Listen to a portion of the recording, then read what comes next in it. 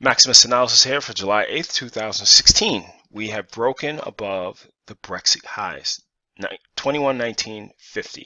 Okay, not the exact volume that I would like, but that's fine because the price action is coming. And sometimes when you get to all-time highs, there might be so many stops here that it might, a lot of the, basically the short squeeze comes from people covering. But again, you haven't taken out the 21.35 level, but they are very, very close.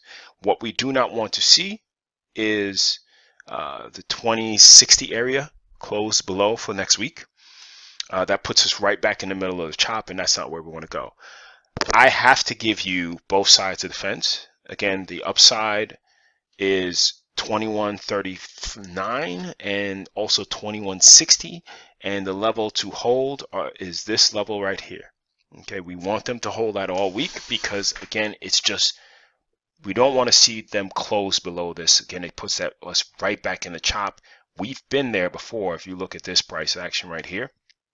So again, my cautionary type of tone is to make sure that we don't have that same type of deal here. So we'll continue to watch it. The volume can get light. And then, you know, because again, we had good volume here, light volume. Then we have another week. So we'll see what's going to happen and if they're going to continue higher. But they are holding this bull trend line that we talked about. And they're also giving you a higher low right here, that a pivot that we want them to hold. Okay, we have this one, and we want to hold this one. This one puts us at that 1981 area, and we want them to hold that one. Again, once they hold that, again, some people might say inverted head and shoulders. I see it, shoulder, and actually you see strength more when you have a higher right shoulder. But again, we want, this is still in chop, and we want to make sure that they have the follow through. That again, I'm capitalizing on last week's newsletter and want to continue to say that, listen, we want to make sure there's no funny business going into Sunday and Monday's price action. But again, we'll continue to watch and go from there. NQ. We see that we're at this triangle, we're at resistance, but again, they've held this bull trend line that I have here, and they didn't give the volume that I wanted on anything. But again, with there being a potential for some short squeezing, things can be that it's not people buying, but shorts getting squeezed out, which can make the move pop up more. So again, the highs for this one is around the 48.85 area. So if they ever got that and then saw extreme pop up, then we'd be like, all right, that's a short squeeze into potential highs. But we don't want to make assumptions. We want to just be prepared for both sides of the fence. And the other side of the fence is that we do not want them to get back below this 4,300 level. 4,300 level would be like we're just still in this triangle of chop, and we do not want to get into that at all. YM recaptures the 18,000 area. Again, I'll reiterate, the volume wasn't that much. I was expecting maybe the stops are over here. I don't know, but again, we want to see if they're going to get a short squeeze pop to the upside to take out these highs, because then that would be the shorts getting, you know, again, it's not the volume sometimes of buying, it could be the volume of short, people that went short and getting covering. We have CL on the opposite side of the fence that actually closed below the 46.47 area, and we want them to stay above 44 and 42 and not come to this $40 level and pierce it and close at least 2 to 3 weeks below it. With that being said, again, I said that there could be a potential of a inverse head and shoulders, but we still have to watch and see how things are going, because this one has gotten crushed so far. We also had gold. Gold, again, continuing higher. Again, I'm not going to chase this at all. And again, I think that there's probably will be a small little pullback that could potentially give you something, you know, to layer above these previous highs. Now, TLT, which is the 20-year bond ETF, closed near its highs again. So it's like, ooh, you know, want to make sure we're cautious.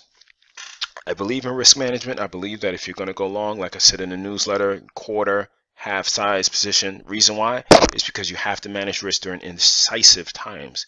Indecisive times means that you don't go all in, because you don't know what side of the fence is going. I mean, last week it was Chicken Little, everything's breaking, but price levels held and recaptured. At least we have something that I want to see closes, weekly closes actually. And again, if it falls off a cliff or it screams up, I'm fine either way. But right now we're just seeing a lot of choppy type of movement. Okay, let's go into some equity names. We see that Amazon continuing higher, layering above this, and so far so good. Again, with higher price action, maybe the short squeeze for people trying to catch the top. I still think there's going to be some type of correction, but for the not correction, pullback. But again, we're looking at the 760 to 780 level for the upside. Again, it's still about a $300 move from February's lows, which is crazy. I mean, it's doubled. It's almost doubled. It was around 500, so that's what 70-80% doubling or going up. But that's fine. Google still in a type of range that you're like, okay, you need to hold this level. Okay, you don't need to get back below the 700 or the 620, 675 area because the pattern is just grinding. Okay, the trend is up. Higher lows. So if we do look at the lows, we could definitely put here. This is, excuse me, this is one. Oops. This is one. This is the other. Still holding. Will they continue up higher? Not sure. But again, it's not the type of price pattern that is. It's okay.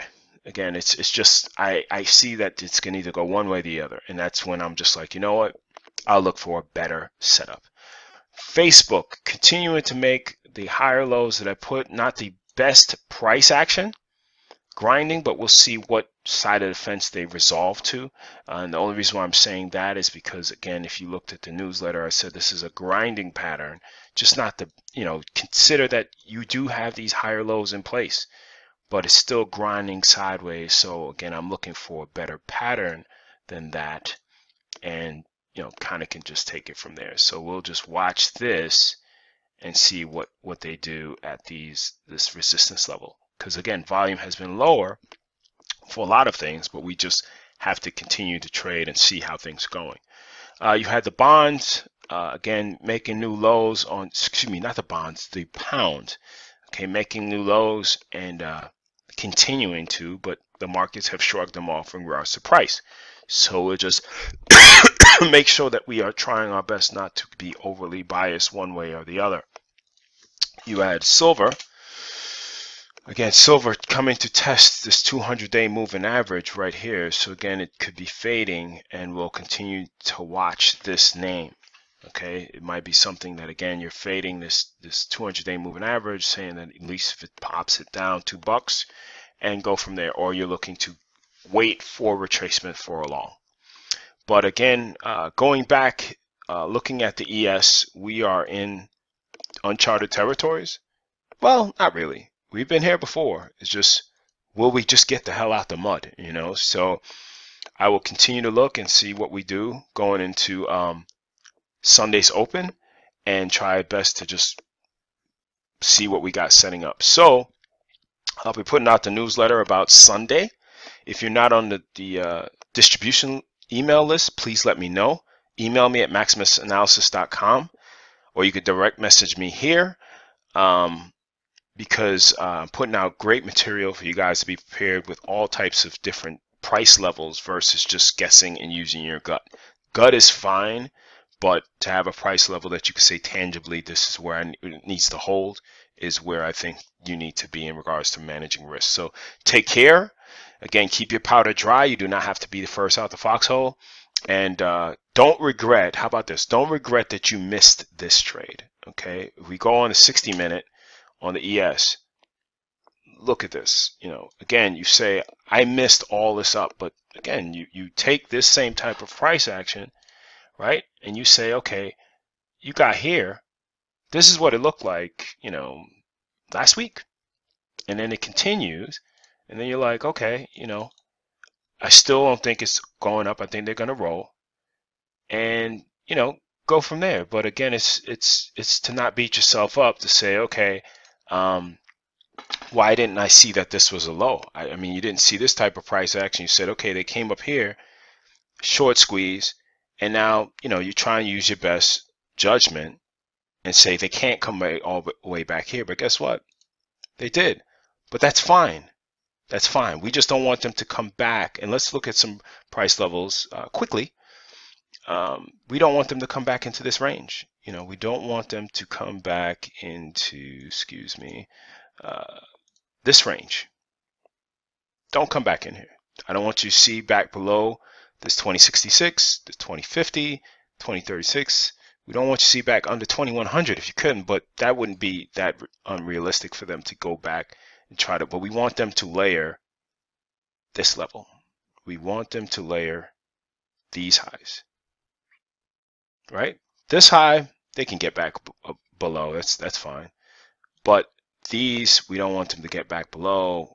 So that's one high that we want them to not crush, but we definitely don't want them to get back below here. And now hopefully you can see why. So we'll go from there and see what the market brings. So take care and trade them well. We'll see what's going on to next week. Take care.